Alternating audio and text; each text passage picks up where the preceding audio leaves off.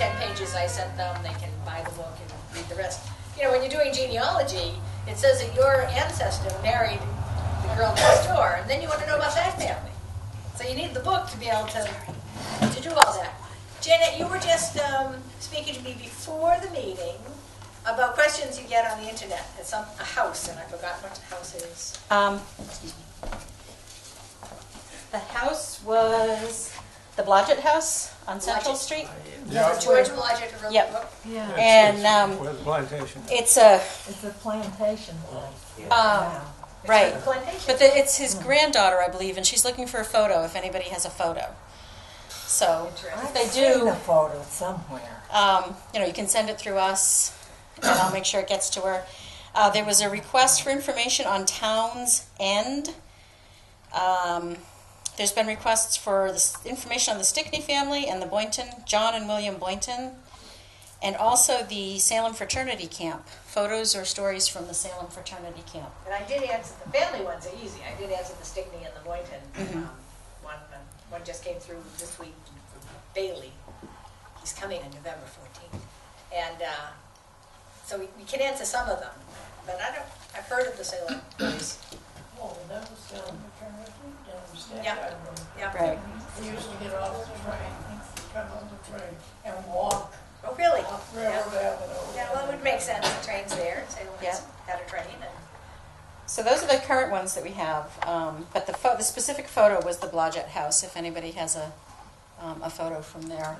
And then did y'all read the newsletter on the, Janet's article? Janet wrote that article about the WPA. Yeah.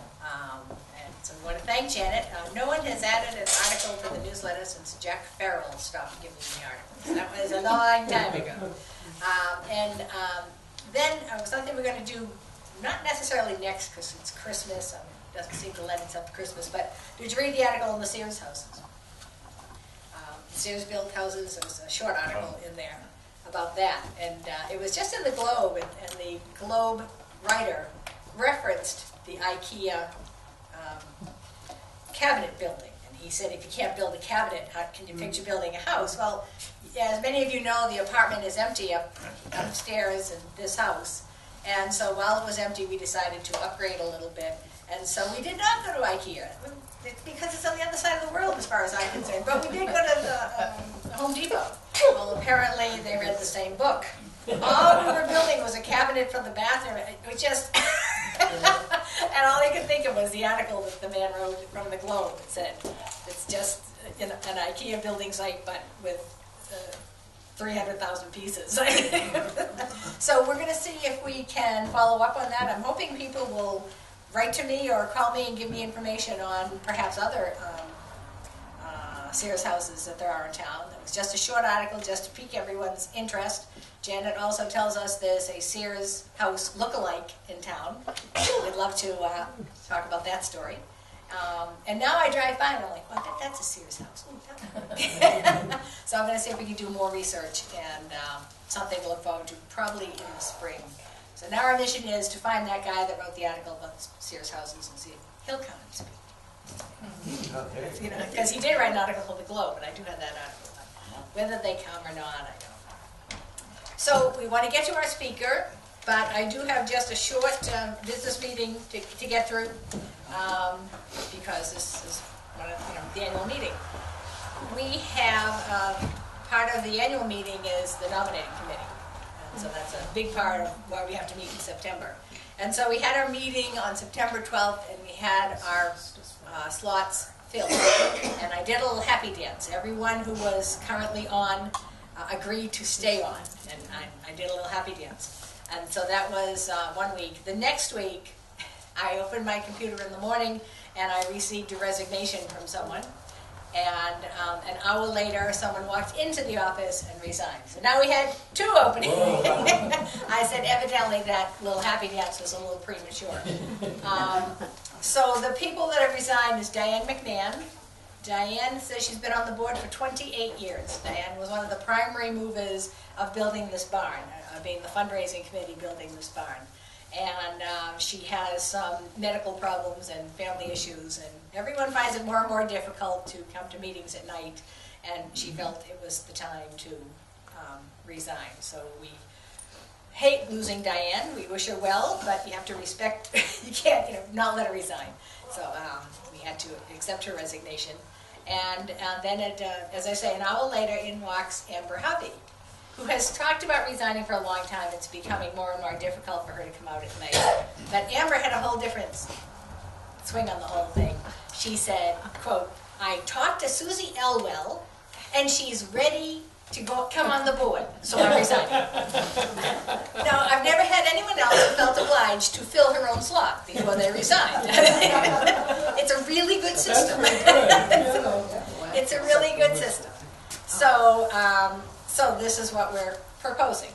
The offices, as they have been before: President, myself, Susan G. Hazen. Did I introduce myself? Oh, everyone knows me. Vice President, Robert Mary. Treasurer, Samuel Strife. Assistant Treasurer, Elizabeth Hicken. At this point, we don't have a recording secretary. I take the notes for the meetings and do the minutes. And corresponding secretary, Joan Lyons. On the board of directors, there are 9 directors, each run 3-year terms, and so there were 3 of them coming up this year. And so all 3 said they would be willing to be reappointed: Jane Boyer, Shirley Todd, and Janet Peabody. Thank you, thank you, thank you. The resignations I received were from Diane McMahon and Amber Hubby, both of which would have their term would have ended in 2018. So that left us with 2 one-year unexpired terms. Does that make sense? And so I would put into nomination Sue Elwell, who you all know from 12 Bennett Hill, and then Janet Peabody has graciously, she's been the greatest member ever. She runs a genealogy club on Monday nights. Is it every Monday night? Once a month. Once a month. And I work on Monday nights, so I never get to go. But it sounds really good. And she's evidently speaking amongst the members. Now, these are people who are interested in genealogy. And she found a relevant member who has been on the Newbury Historical Society, or I keep forgetting the name. First Settlers of Old Newbury. Settlers of Old Newbury.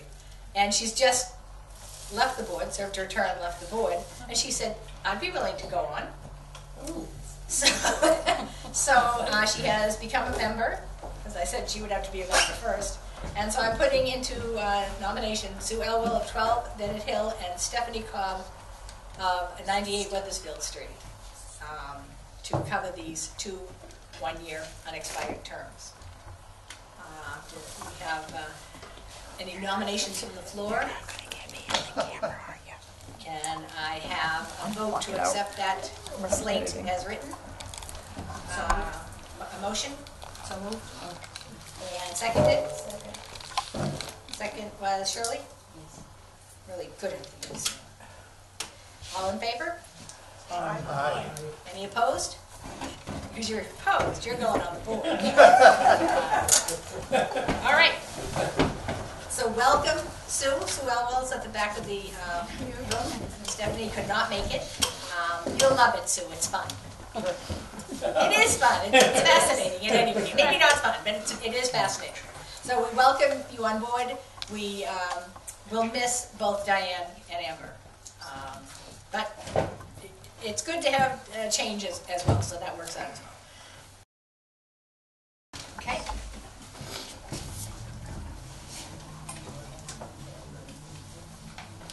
Each take one and hand it out and pass them on.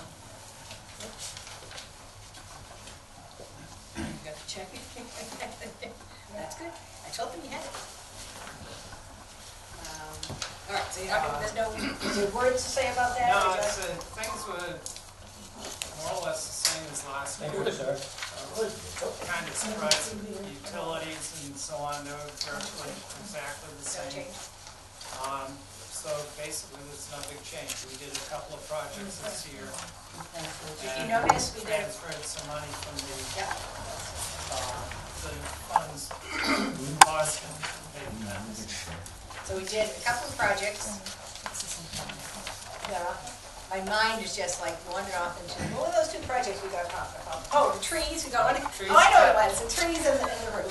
Trees trimmed, we've got, this roof was missing some shingles. I guess partly old age and partly tree bothering him, so we got that fixed.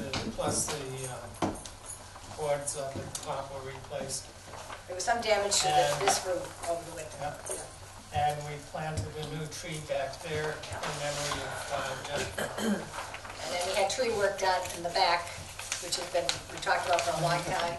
We still have on the drawing board to have some painting done. I know, pretty close to October, I don't know if it's gonna happen this year, but it's still a work in progress. And we're talking on doing some improvements in the house. Improvements is a funny word in a historical house, but mostly in the kitchen, which is not a historical part. But the kitchen needs a little updating. You know, if nothing else, the stove is too big, you can't shut the door, open the door all the way because you hit the, you know, but just make a couple of adjustments. So we are working on things all the time. As I was saying to Professor Russell, you work on an antique house, you do all kinds of work to make sure it doesn't show at all. You never want a new spot to show, you know, and we spend a lot of time doing that. So if we've done all our work, let's move to our entertainment portion of, did you know your entertainment? The entertainment portion of the evening. You read the article on the WPA, and he has all kinds of information, I guess. I'm reading, you don't really care about his education, but he is a professor at Northern Essex Community College in Haverhill and in Lawrence. That's both Northern Essex? Yep. He has a BA from St. Anselm's College, an MA from the University of Massachusetts, and a PhD from the University of Connecticut. So well-rounded. And I don't think you're just a WPA specialist. This is just one of many areas of expertise that you have. And then he goes on the road, the WPA. I wanted to say he's going to talk about various things. I said when I wrote the article, but we have a couple of projects in Town Hall that were attributed to WPA. I mean, I wasn't there in 1936, but Nat and Millie Dummer here. This was done by Joseph Dummer. Would that be your grandfather, Nat? No, my uncle. Your uncle, his uncle. And so by Joseph Dummer, he did the Registry of Deeds and Probate Records from 1640 to 1936. Now, I mean, that's, first of all, almost 300 years. Secondly, without a computer in 1936, it's done with a typewriter, because that's what they had. And it's interesting just to read it because of the typewriting, because you don't see those errors that you used to see in typewriters anymore. And so it's all done in typewriter, and you know, sometimes you put down the shift key to get a capital and you didn't hit it hard enough and it's floating in the air somewhere. And then some places here he has little side notes. I believe the original is at the library, or do you have a copy as well at the library, Jen? I'm not sure. There I was. have the copy. I think I have a copy, whether it's the original or what it is, I don't know. But it's an interesting thing. We use it not all the time. One of my first years in Town Hall, I created an index. I must have had more time in those days. I don't understand it. But now you can look up William Boynton and find out what piece of property he owned. Whereas before you couldn't do that. You just had to read the whole book until you found William Boynton. But again, they didn't have street numbers. So it doesn't say, and on 12 Main Street, it starts at the Ipswich line. And it says the first parcel was Trolla, the second parcel was, the third parcel was, and you just have to read your way down the street until you find what it is you're looking for. It's just kind of a fun thing. So I will leave that there if anyone wants to look at it. And the other thing that we have at Town Hall, again attributed to WPA, and I looked to see what kind of proof I had to that. Nothing. They told me it came from WPA. I believed them. This says, these cards are from the Indian, Mexican, and Spanish wars. So they researched veterans that were buried in the Raleigh Cemetery with a considerable amount of information. It doesn't just say buried in the back on the right-hand side. I mean, it says all kinds of things, and what this person's name is John Harris in the Main Street Cemetery. It says what grave number.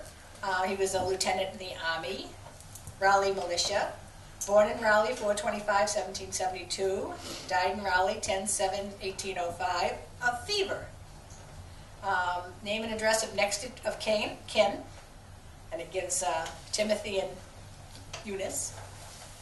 And on the back it said enlisted, discharged, and private stone. And evidently, it doesn't say what date. They wanted to have what date, but they don't have the date, it's just a blank.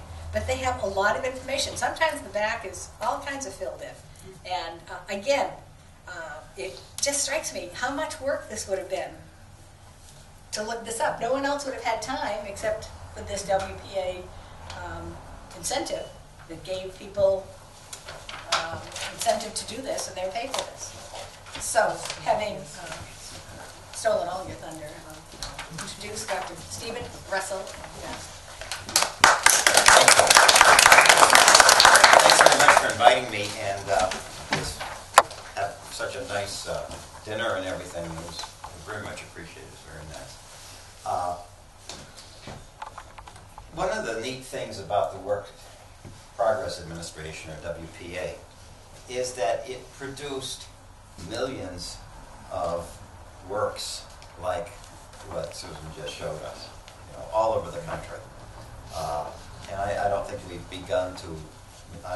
begun to inventory them or anything like that. There's a wonderful website that tells about projects, but they really don't get to some of these smaller projects. They're more about what has been built, which I think most people know the WPA by that. Maybe you've seen in the last couple of years, the Postal Service issued a series of stamps on the Work Progress Administration.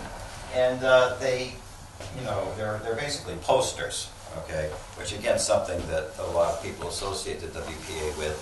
And whereas this is historical research, what the WPA also did was employ quite a few artists.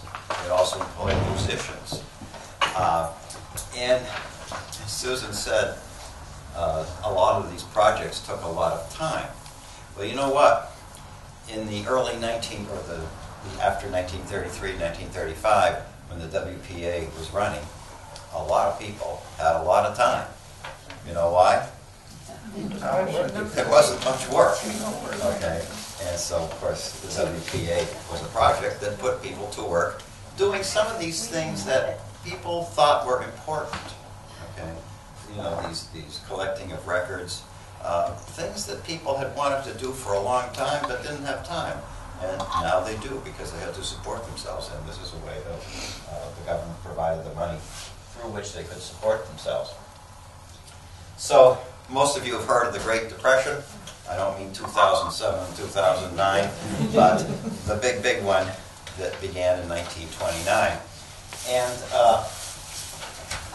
in 1929, we had something like unemployment went from 1 million in 1928 to something like 15 million in 1929, or 1933, I'm sorry, in 4 years. In the automobile industry, you were employed 4.5 million in 1929, down to 1.1 in 1932. The financial system totally collapsed. Okay, much more than what we saw in 2007, 2009. New investments went from 10 billion in 1929 to 1 billion in 1932. I mean, 10 billion is not a lot by today's dollars, but by 1929 dollars, it was a lot. Let's see, what else have I got here? 1,300 banks closed in 1930, 3,700 in 1931, 32. Just enormous wreckage to the economy. Okay. And so, the figures I've heard is that there's probably something like, we didn't keep really good unemployment data in those days. Okay, and one of the outgrowths of the Great Depression is we started to keep data on this sort of thing.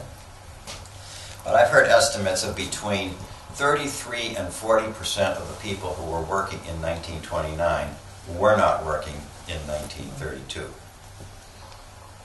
And that, what was the highest unemployment rate we saw in '07, '09? Probably maybe 12% in some places, and we thought that was a big deal.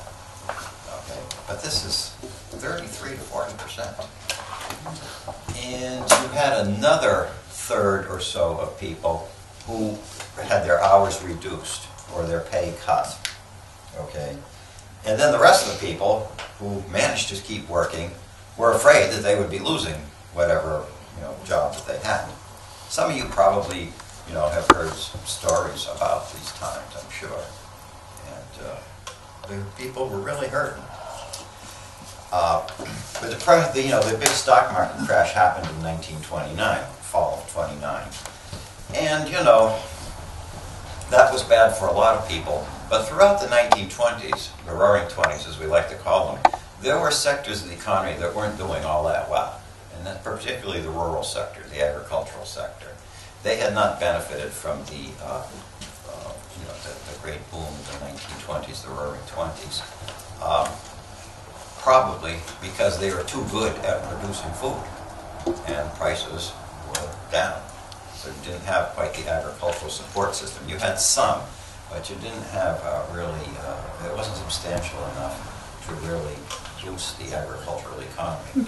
So some people were already hurting, and then you add more to that in 1929, and the country's in a real serious situation.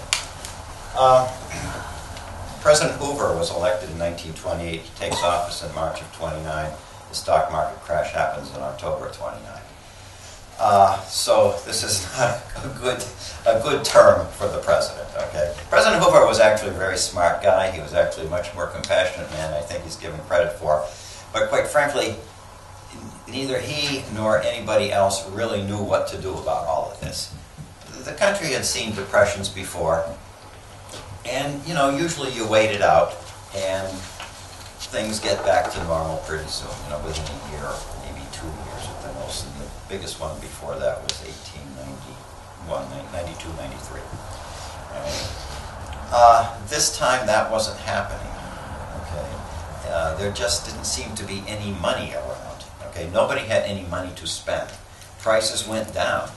Okay, because what else are you going to do when you got inventories to sell? Nobody's buying them. You're going to cut prices because you want to at least recoup some of your costs. We get all excited about when prices go up, but when prices go down, that's really a lot worse. So in 1932, Franklin Roosevelt comes along and promises to do something. Okay, he talks about a New Deal. And nobody really knows what that is. Mostly he didn't really know what that meant either. Because this was kind of new ground. Nobody really knew how to handle a depression of this magnitude. So he takes office in March of 1933, and immediately he starts taking action in his first 100 days. He was the first president to make a big deal out of the 100 days. And since then, we've always talked about a president's first 100 days. He focused on, we like to talk about the 3 R's, okay? Relief, recovery, and restructuring, okay? So what all of this resulted in was a massive increase in the role of the federal government, and a role that touched people's everyday lives. So the first objective was to relieve people's immediate suffering. So you had some work programs into these, even starting in the summer of 1933, and especially in the winter of 33-34, which is a pretty harsh winter. Okay, so you had a lot of people hurting, a lot of infrastructure damage. So the federal government pumped money into local communities to get at least people something to eat, stuff like that. Where did the money come from? They basically printed money, okay? And they weren't so worried about inflation because deflation was the bigger problem. And Roosevelt's attitude, and the attitudes of a lot of people around him, and there were some really smart people around him, was let's just do something. And it won't be perfect, but we'll figure it out as we move along. All right. which is, again, they knew that they were, moving, pioneering new ground. By the time we get to the spring of '34, you start to see a little bit more organization coming into the administration. Okay? Again, they hired a lot of people. They were very, President Trump's, his term looks very disorganized. But the Roosevelt administration, you didn't have quite the media spotlight on it as we do today. I mean, they were really trying everything new, hiring a lot of new people. And today we would say it was chaotic. So they launched this Works Progress Administration in 1935 to get people to work on local projects. And the Roosevelt administration had established what they called the Civil Works Administration and the Public Works Administration earlier. What this basically did was funnel money to communities to build infrastructure the way they always did, only do it faster. And here they would hire construction companies and so forth. The WPA was different in that the government actually hired people, through a system whereby the states administered it, but you didn't have these companies as middlemen. Okay, and they focused a lot on projects that were a little bit smaller. Okay, mostly, although there were some large ones. And so they also focused on projects that were a little bit peripheral to infrastructure, okay, like the arts projects or like the records and things like that. But also a lot of them are infrastructure type projects like sewer systems, water systems, a lot of things that you might not see. Okay, I'll show you some pictures and so forth, or talk about some of the projects that maybe we still see today, but there are a lot that are kind of underground. A lot of sewer systems, a lot of water systems. And so among the many projects, there was a series called the American Guidebook Series, called American Guide Series. This is familiar to you, right? Yes. Yeah. Every state had one. Okay, and it would talk about all the interesting places within a particular state. Okay, and this was an age when people were starting to take automobile trips. And so this was very interesting. There are interesting places that we could go to. And one of the things you got to remember about the WPA, it put people to work, but it also generated a kind of civic pride. Right? Because what the Depression had done is really funnel the drive out of people. It made them depressed. I mean, that's what depression does. And it caused people maybe to lose that sense of community, that kind of civic pride. And you see a lot of the WPA projects, like the one Susan was talking about, they generate civic pride. Here's where our veterans are buried, or here's some of the houses that have been in this community, and here's the story behind them. This is something to be proud of. So the WPA did that, I think, in a way that none of the other programs really did. And the other programs all had very important, made very important contributions.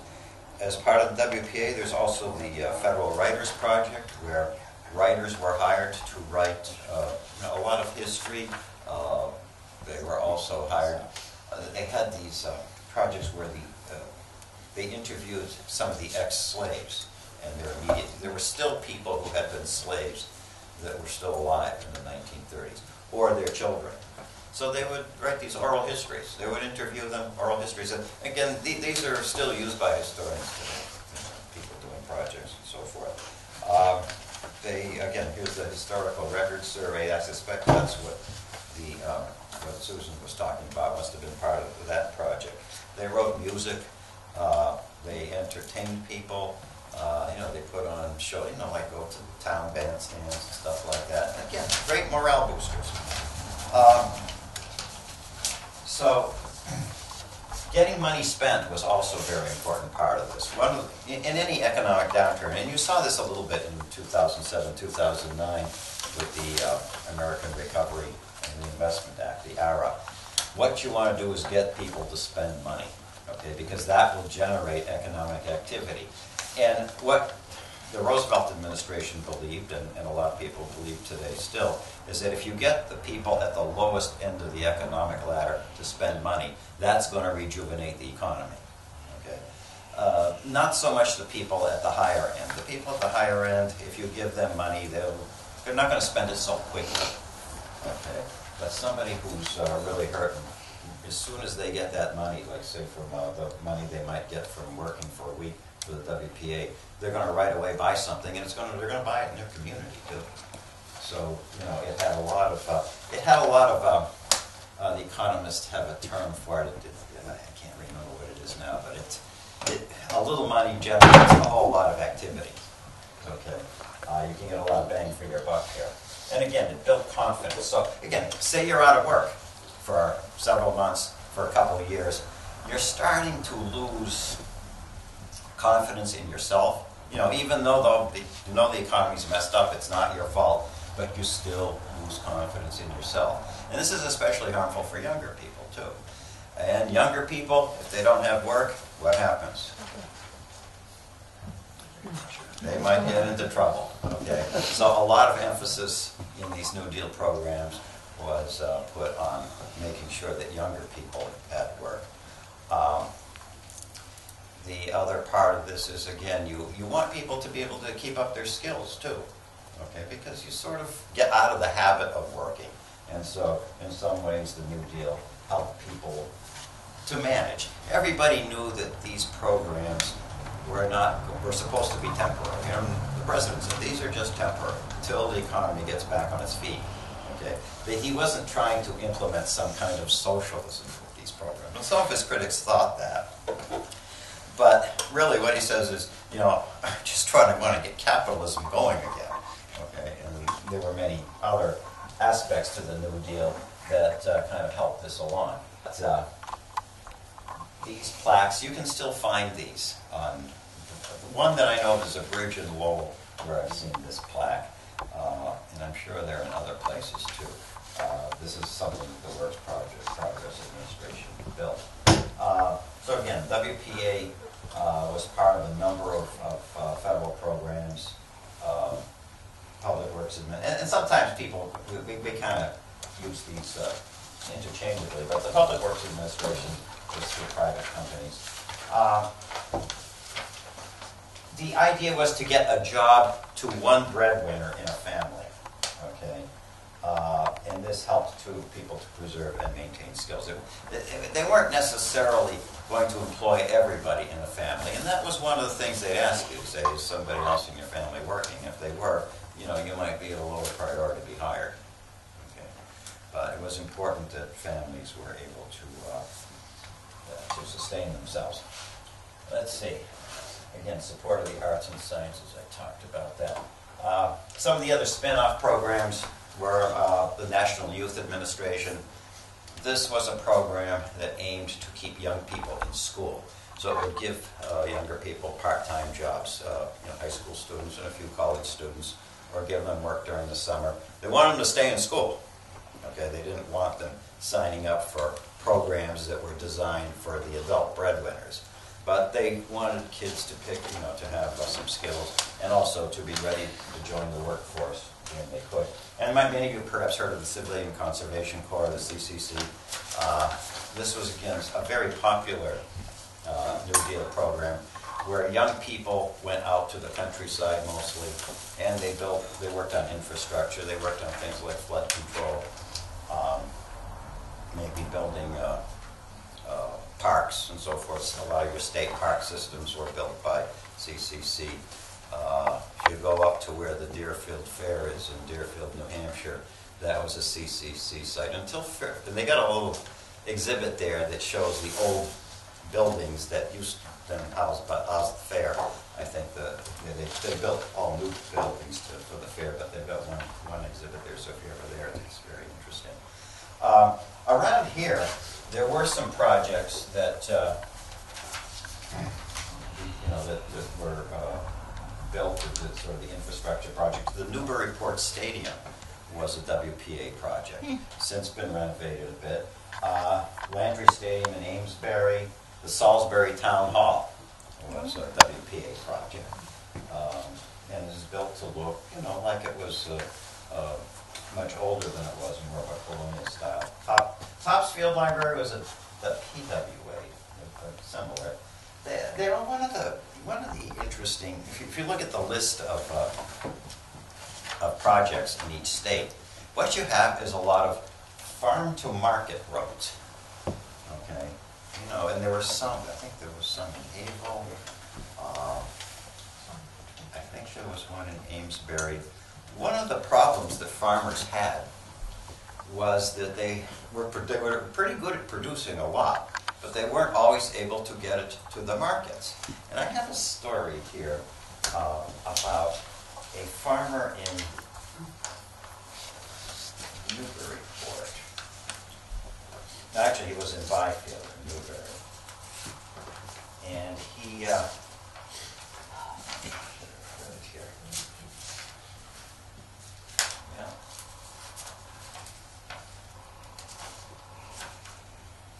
and what he did was he would come into Newburyport on the,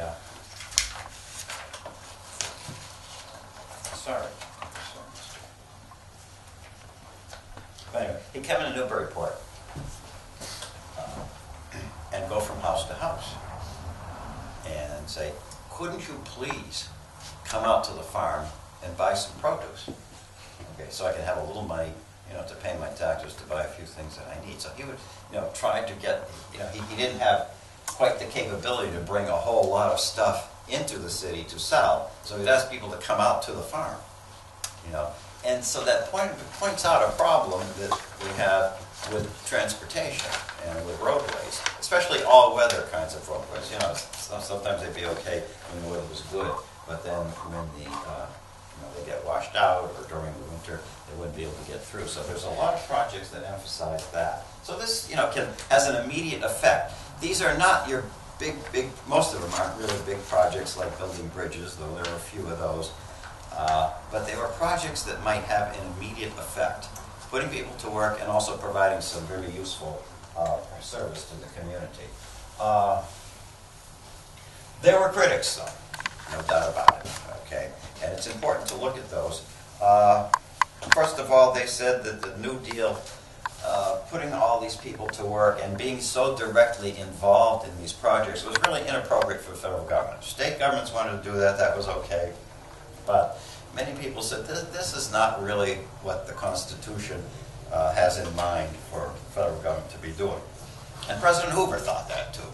You know, he said, and he was very critical of the New Deal, certainly during the campaign of 1932 and afterwards. And he said, you know, what we need to do is make sure that we keep those two roles separate. Federal government has the job of defending the country and protecting the borders and so forth, but not involved in this sort of thing. Also, it was, of course, expensive. Okay? And even President Roosevelt worried about the budgetary implications of this. Okay?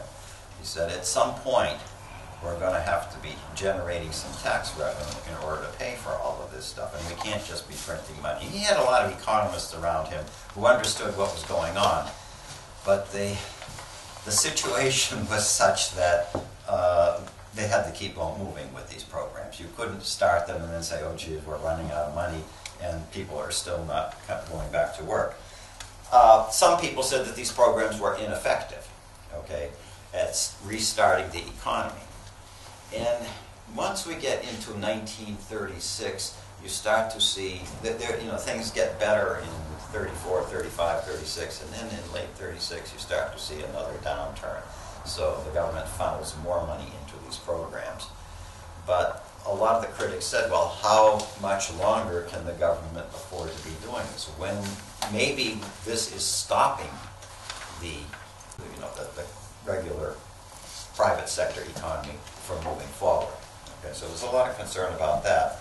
However, so many families, so many people are dependent on programs like this that it's really hard for the government to pull the plug on them. And also they're doing the interesting things in the community, and they're building that civic pride. As a percentage of the unemployment, How many people got help? How many people worked in these programs? You said the unemployment was close to 50%. It took a long time before the unemployment rate to come down. By 1940, you do start to see really good progress. But a lot of what happens at that point is the government starts to build up for defense. Okay, and so is it World War II that really ended the Depression? Some people think so. But the New Deal, what it did is it ended a lot of the suffering. Okay, it enabled people to stay in their homes, to eat, to be a little healthier. And for a lot of ordinary people, that's really what counts. I mean, they're maybe not so much worried about the big macroeconomic picture. It's what's happening in my household that really concerns me. And things did get better. You know, when President Roosevelt took office, you had people wandering around all over the country looking for work, and not being able to find it. Once these programs get going, at least they can stay home. And they can, their kids can stay in school. And they can slowly rebuild their communities. And a lot of this work that they're doing, really, it was useful work. One of the criticisms was that it was not. It was like leaf raking or something. Or maybe they also said that some of the workers did not work that hard. They said, WPA, we poke along. Okay, that was one of the criticisms. But really, if you look at some of the audits that the government did, and they did audit these programs, most of the time they came out okay. There really wasn't really a lot of money wasted. And of course, whenever you send out a lot of money to all over the country, there's going to be things that are going to go wrong. But it really, the record seems to be pretty good, and even the critics were not all that loud. Some people said, of course, that it didn't go far enough. Okay, that there should have been more programs like this, and that would have gotten the economy going a little faster. African Americans, particularly, you look at it from two ways from their perspective. There were always wage differentials for African Americans, but for many communities, it was the only work they had. So there was good, and again, there was bad. Yeah, from their point of view, probably they would say it wasn't enough. Okay. Some of the work programs, most of them were segregated. Okay. One of the pictures is of a high school in South Carolina. Of course, the schools were segregated in the South, but this was a black high school. It's a beautiful building. I said, blacks never went to a school like this before, so what if it's segregated? It's a really beautiful building. And so, there's a series of murals in a hospital in Harlem that are just being worked on now in the last 5 years or so. And the New York Times had an article about 5 years ago. And a lot of people, what it did is it depicted African Americans in sort of stereotypical fashion, sort of stereotype what they wore, and they were all happy and all this kind of thing. Sort of looked like minstrels or something.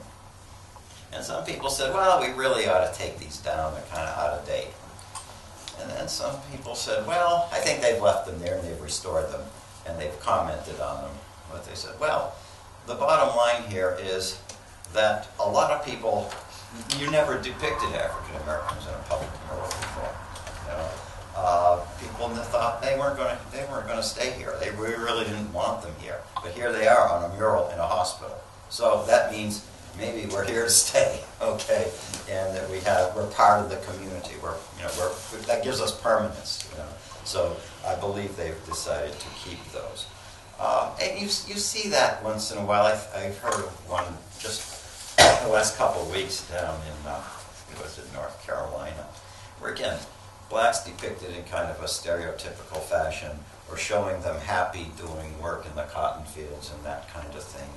And people said, well, we shouldn't have those here, but they said it's part of history. It's kind of like a lot of the discussion we have with the Confederate monuments now. How are we going to depict that history? And WPA projects, all these murals and so forth, have some of that the same. Yeah, I mean, in many places, it didn't go far enough. For example, in Boston, throughout the 1930s, the unemployment rate didn't go below 20%. Okay, so, you know, it was tough getting the economy going. Let's see, I have another statistic here. 8.5 million people were employed by the WPA. That's one point or another. And then another 2 million through the National Youth Administration. By 1937, I guess your unemployment rate, instead of being 33 to 40, was probably down in the 20 range. Okay. So, you know, it's progress, but still 20% is really high, you know, especially if you're one of those people. Well, it's how many families those. Yeah, yeah, and it's not, you can count it by, sort of by family. Again, we didn't. The unemployment statistics are so much more detailed and elaborate today, and that's an outgrowth of all of this too. And FDR really was clear that, I mean, whenever you send out a program like this to cities and states, local politicians definitely like to get involved, and they like to take credit for it. And FDR understood that, and he was willing to let them do that. But he was very clear that, you know, there really couldn't be any corruption, no patronage and no nepotism. Did it ever happen? Of course it did. But the record is fairly clean on all of this, as for considering how fast all of this happened and how big the program was. As far as diversifying the workforce, again, probably it did provide some avenues of upward mobility for African Americans and for women too. You know, women in for example, single-parent households, of course, could participate. As we get into the late 30s, though, the program does begin to evolve. By 1940, you started to see the WPA working on military preparedness projects. Okay? They'd be working on airfields. The one up in Manchester, the air base in Manchester, WPA did a lot of work. Finally, February 1943, the program ended, okay, with wartime employment very high. There really wasn't a need for a government program after that. And the other programs pretty much went away as well, including the Civilian Conservation Corps and so on. The legacy of the program, of course, is that there's still a lot of it around, okay? You know, you see remnants of these projects in a lot of different places. And there's also still this idea, okay, that the federal government really can, in times of economic stress, maybe the federal government has got a role to play, okay? And we saw this a little bit in 2007, 2009, where people talked about these kinds of programs. They said maybe it would be a good idea to do this sort of thing. We didn't. And a lot of people said, well, maybe that's why a lot of families haven't come out of, you know, this big depression yet. Let's see. You saw many of these programs sort of looked at again during the Johnson era, the Great Society. Okay, Johnson actually got his political career started by being the statewide National Youth Administrator in Texas. And, you know, he saw how this could really help people. And so when he became, you know, first under the Kennedy administration and then when he became president, you started to see programs that were similar to WPA and other New Deal programs being implemented. Even some of these kinds of historical records things and artists and so forth. Very small scale compared to what you see in WPA. Programs like CETA, Youth Conservation Corps, and so forth in the late 60s, early 70s. But in many ways, they were much, much smaller. One program that does survive is the Job Corps, which was somewhat modeled on the Civilian Conservation Corps. Again, they train younger people to do different things today. But the point is you want to take young people and give them some kind of, you know, start on a career. And the Job Corps programs have been pretty successful, and they're, you know, they're durable, and they're still building them.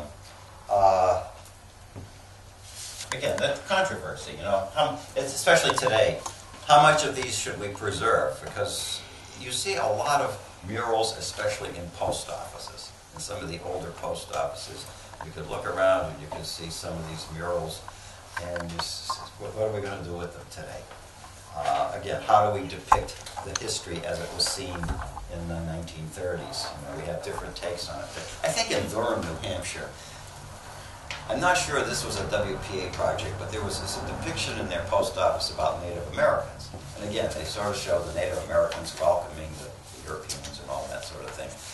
And people are saying, well, maybe should we take those murals down? I say, no, they're really a part of the town's history. Maybe we can just have some commentary written on saying that this is the way history was depicted. So, but there's a lot, a lot of this work that the artistic work has been lost too. You know, a lot of these buildings were torn down and so forth. And you know, every once in a while, these things appear, and you get a sense of what these projects were like. But the civic pride piece is a really important part of it. And there were a lot of other building projects, not WPA, but financed by the government, especially post offices. Okay, a lot of post offices were built in the 1930s. Did they really need all those post offices? You know, maybe, but they built them faster than they ordinarily would have, and in many cases, they built them much more beautifully. You know, they really are buildings that were focal points to the community. You see one in Lowell, which is still used by Middlesex Community College. You know, it's got this kind of limestone front, and there were many like that.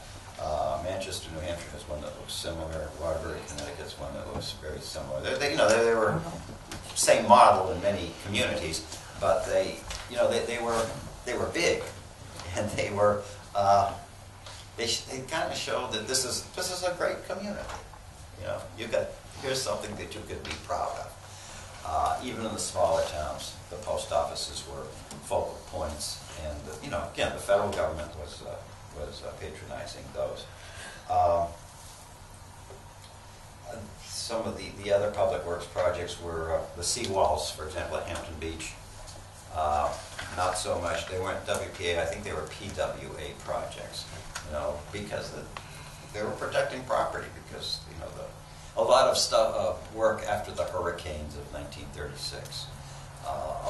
Not just WPA projects, but also civilian conservation projects. Also, that. So, what else can I say about this? But again, by the 1940s, it was pretty much over, and the economy was booming. Okay, you had a labor shortage then. Okay, so an enviable position, I guess, but you kind of lost interest in these kinds of community pride kinds of projects. So, any questions, comments?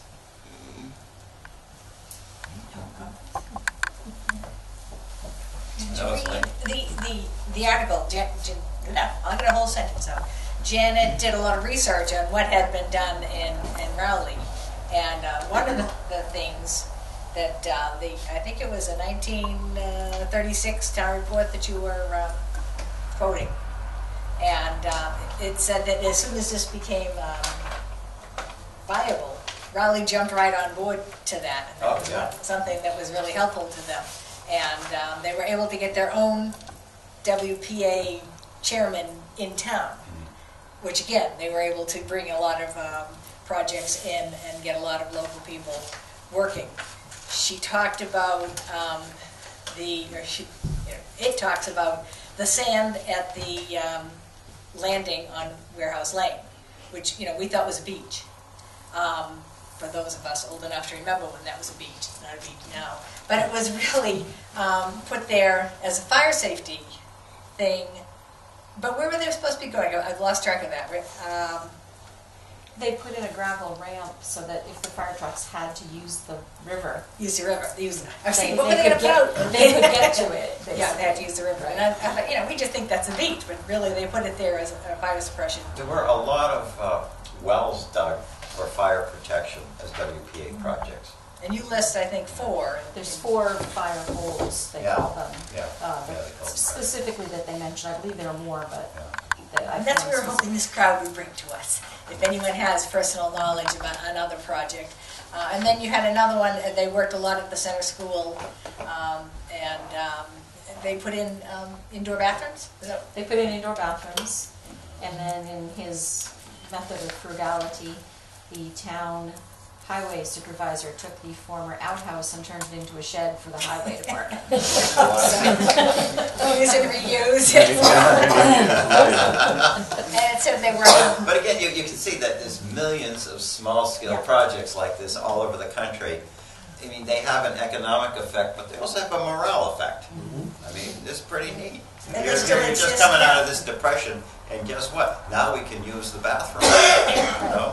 And It's- something you said too, that It's not all bad, you know? the selectmen quoted it in the town reports, that there are all these projects that they wanted to get done, and this allowed them to get them done sooner Yep. and less expensively for the During town. the depression, we wouldn't have got it done at all. You know, because, up to state governments and local governments couldn't, couldn't borrow and couldn't print money like the federal government would. So they had to, live within their means. The federal government really didn't have to do that. Now, that's one of the great Still doesn't. innovations, I guess, depending on your point of view, of the New Deal, is that it brought this idea that when times are tough, it's the federal government's job not to pull back and live within their means, because tax revenues are down and all that, but to go out and spend money, okay, to get the economy going again. And that's what they call Keynesian economics, after John Maynard Keynes was a British economist.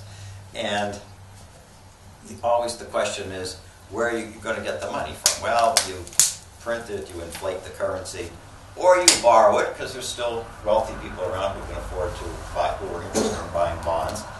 And then when the economy gets back, you'll pay it back, okay? And that kind of worked until the 1970s, when the economy became more globalized and it was harder to control. But you saw in the 2007-9, occasionally you heard that term Keynesian. And they practiced some of those, when they put a lot of money in construction projects, especially in 07, 08.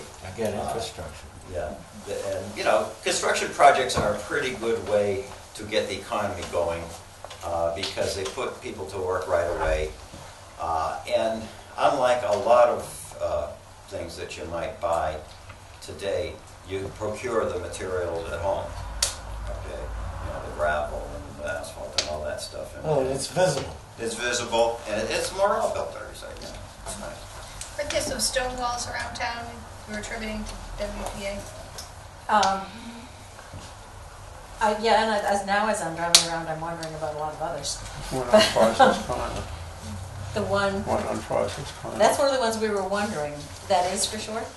Okay, so the one on the corner of Summer and Bradford Street. Where Ellen Foster lived? Right. There by Foster's. Right, right. We had always heard that was a WPA project, but I never found it listed, but No, it's confirming that it also is. on Yep. Cross Street and Central Street. A lot of state parks and city parks too. Yep. The WPA project. And the town report said there was a playground put in, but it never said where. We don't know where that playground. I don't know where that playground was, so. And the town report also said in some typewriter projects. Jen Yeah. said, but they did not elaborate. And I said, well, I think That's these are yeah. the typewriter projects. And That's there may have interesting, been that's more. what they call them. Yeah, is that what they say? Typing Typing. projects. Typing projects. Yeah. Yeah. So transcribing handwritten records so that people could preserve them. Yeah, or Make them more generating new accessible. records, yeah, I don't know. Literally, all it That's says really is an typing amazing projects. project, though. I mean, It to is. do that, yeah. Again, I keep saying. It's something that maybe the town clerk's office has been wanting to do for 100 years, but never got around to it. Right. Sidewalks. Yeah, a lot of sidewalk A lot of projects, sidewalks. a lot of sewer and water projects in Massachusetts. We have water, we still don't have sewer. They didn't put that in. Yeah, so, Any other thoughts, Frank? One of the Bill? Frank one of Bill? the wells that talk about was right down back of her house.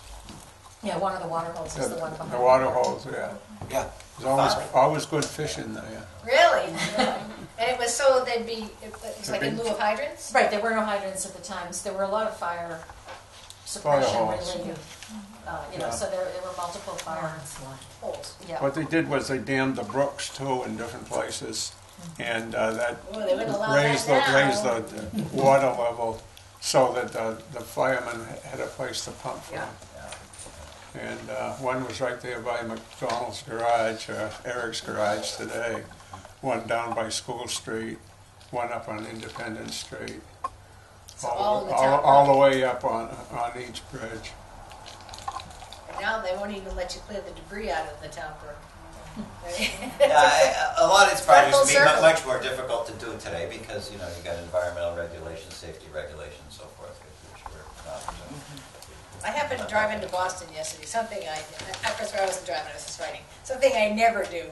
And we were talking about the highways and how that all came under Eisenhower, and which was after my time, so those highways are always there. It's kind of a fascinating thing to read that they all started with Eisenhower. But how many of them just simply wouldn't exist now because they wouldn't go over those marshes. The train, which was in the middle of the 1800s, wouldn't have been able to go out over the marshes as they do now. And it's all, such A necessary lot harder to build infrastructure. stuff now. Yes. Yeah. And, there's good reason for it, but it's hard. Exactly. It's like, well, this would never be here. Yeah. Anything else we can add or ask? Or Kathy, you look like you're going to say something. No?